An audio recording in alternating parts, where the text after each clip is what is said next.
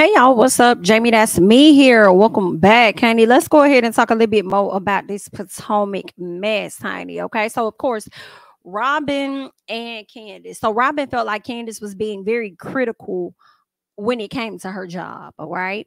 Candace pretty much gives us a timeline explaining how things broke down between she and Robyn. She said after the reunion, Robyn made a post. Candace responded, said long hair. Robyn says, yeah, but I bet you it makes me look like a white adjacent woman, which I'm sure isn't a good thing, right? So then Robyn says that it hit her hard, when it came down to the colorism comments. But I don't think Candace called her a colorist. I don't think Candace said that to her. I think it was more so the fans. But I feel like the fans had been having this conversation for a long time before Candace and Wendy even spoke on it. But anyway, so Candace asked her at the time, like, are you mad at me?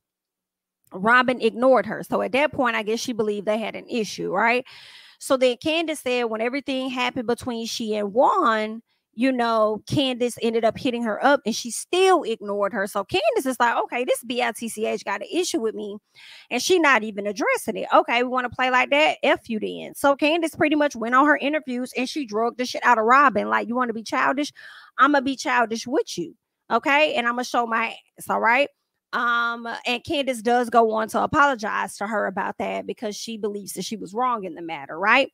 Robyn then goes on to talk about how she felt so uncomfortable. That's the most uncomfortable she's ever felt because she didn't know how to navigate dealing with that or being labeled a colorist or anything like that. Then she also goes on to talk about the fact that, yeah, when everything happened with me and Juan, of course, everybody talked about it, but I ain't had nobody sit up there and accuse me of plotting against their partner and all this and that. And it's like, Robyn, you over there mad at Candace because she accused you of plotting. Let's be honest. The real reason she's really irritated with Candace, she was really mad with her, had everything to do with the colorism comment because Robyn did not know how to handle that. Okay.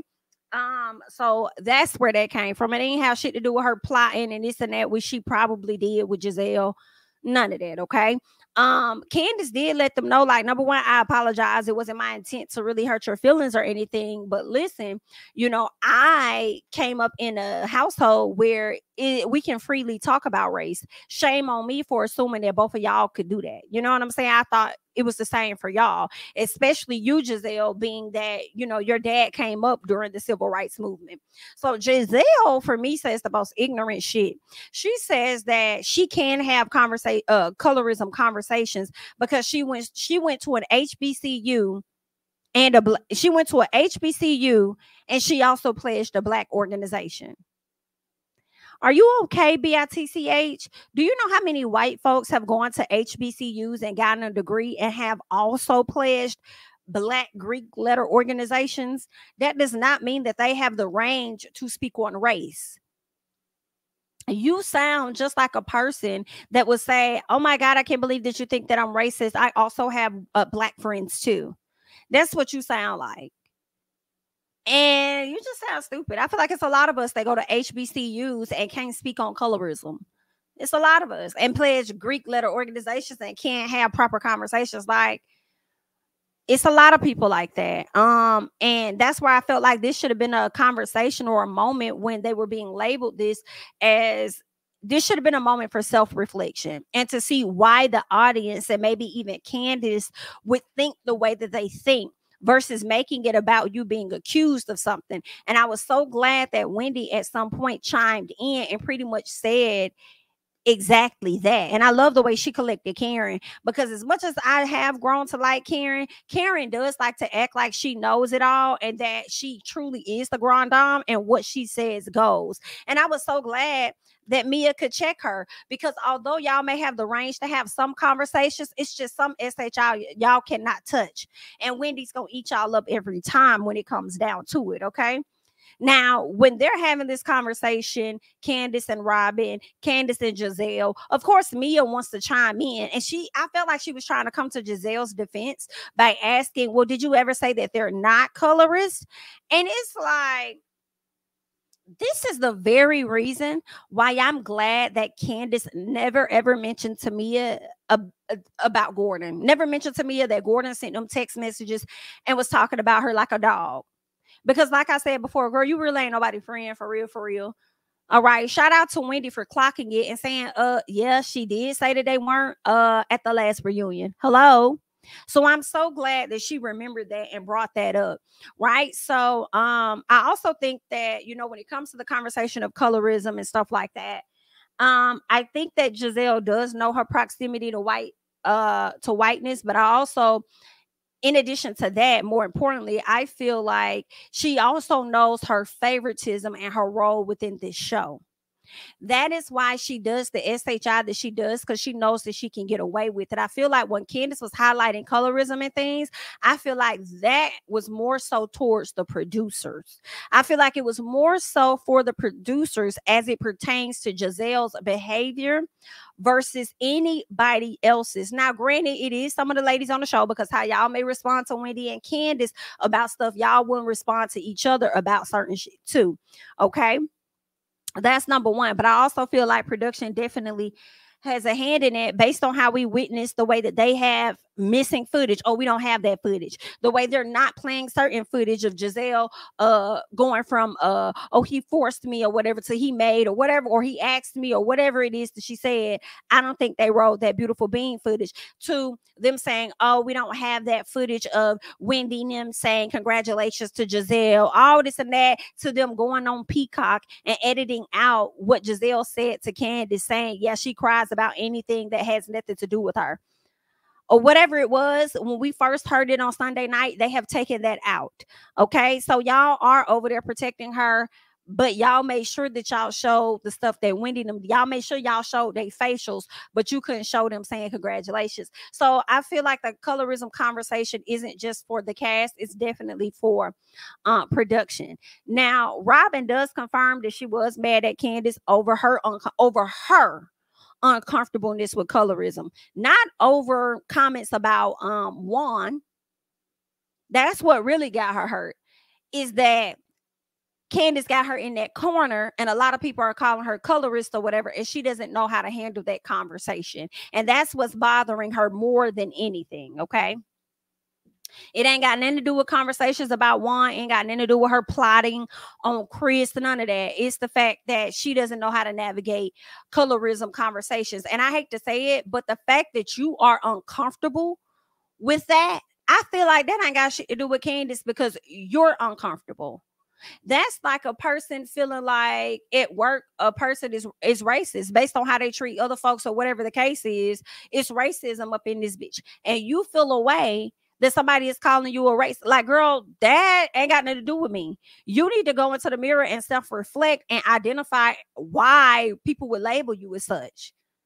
That ain't got shit to do with me. But anywho, so then Wendy says that instead of, and I love when she said this because it was on point with where I was thinking. She was like, instead of being focusing on y'all being called a colorist, think about why you being called that, and let's start there. And it seemed like NECA was trying to start there immediately. Okay, and why are y'all being labeled that? What's going on? Basically, NECA was pretty much agreeing with Wendy, I feel, by saying she do got a point. So let's start there. What's going on over here, right?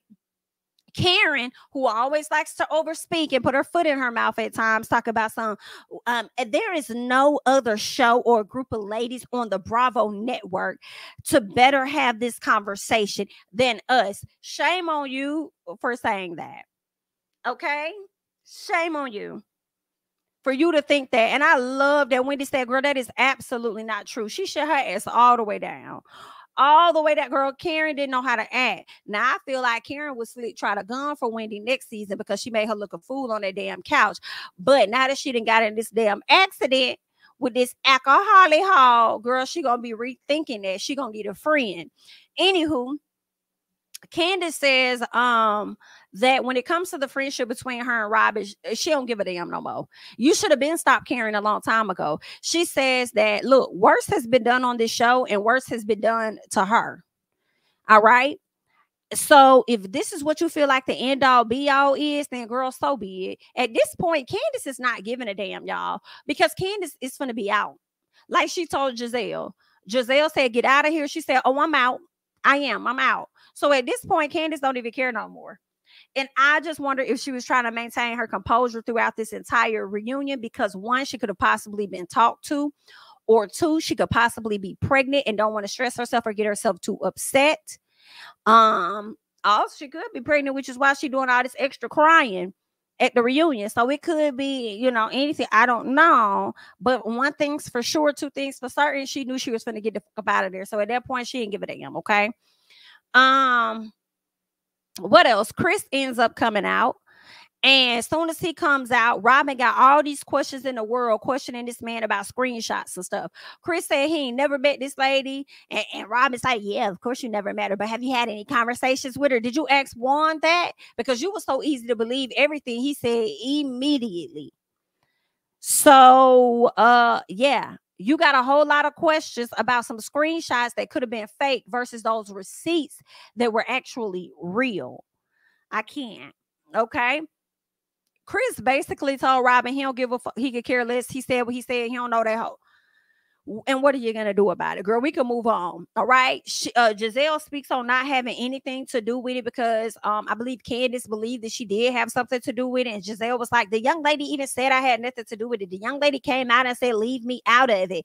Well, guess what? That same young lady also came out and said that she lied on Chris. So you want us to believe what she said about you not having anything to do with it, but want us to still believe that she may have been messing around with Chris? Make it add up because you sound stupid. So stupid. And we're supposed to believe that you didn't have nothing because based on your logic, if we believe that she messed around with Chris, then we got to believe that you also put her up to it. So which one is it? With your fake ass? It's like, And I saw how she tried to bring that back. She said I had nothing to do with it. She said leave Giselle out of it. I've never met this woman. All she said was that she had an affair with Chris. Whatever. She tried to bring it back around and make sure she put emphasis back on the fact that this lady said she messed with Chris. We on you right now, BITCH. We're talking about you and your hand and your role that you may have played in the matter. Okay? Silly heifer. Anyway. What else happened? Pretty much, Chris said something like, you want to she said something about, when Candace felt like Giselle had something to do with it, Giselle said she didn't have anything to do with it. And then, Chris said, well, that's how she felt. And then, Giselle said, no, it ain't got nothing to do with how she felt. That's what she said. That's what it is. Interesting that you would say that. I love how Chris clapped back on her and was just like, but did you feel a certain way a few years ago? And you wanted to be entitled to how you felt a few years ago?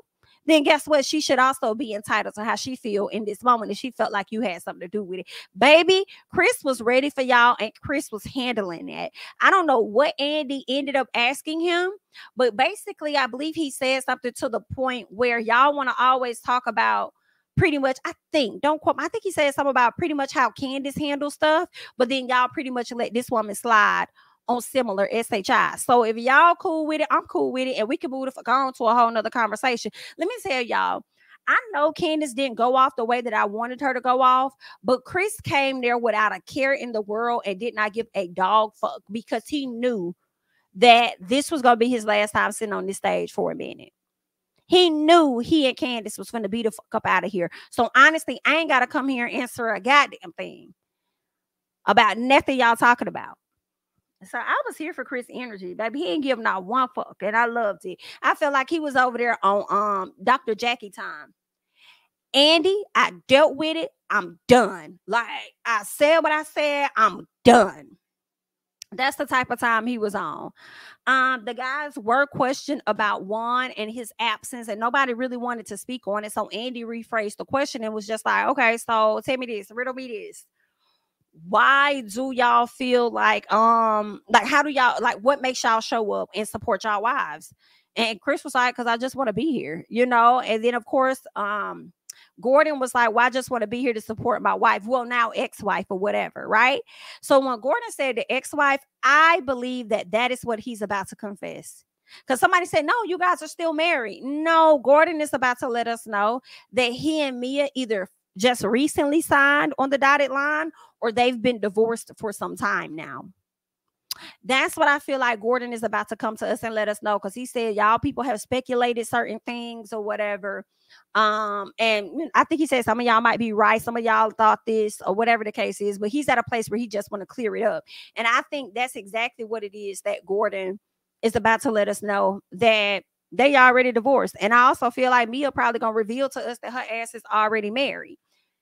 You know, because didn't Mia come to, now if Gordon tells us that he and Mia are already divorced, I'm gonna cuss Mia out, because I could have sworn Mia said, I think it was on this reunion, that she had to wait to divorce him because it wouldn't be good for her to divorce him while or finalize the divorce while he already has these issues with the business currently, whatever's going on with the business or whatnot.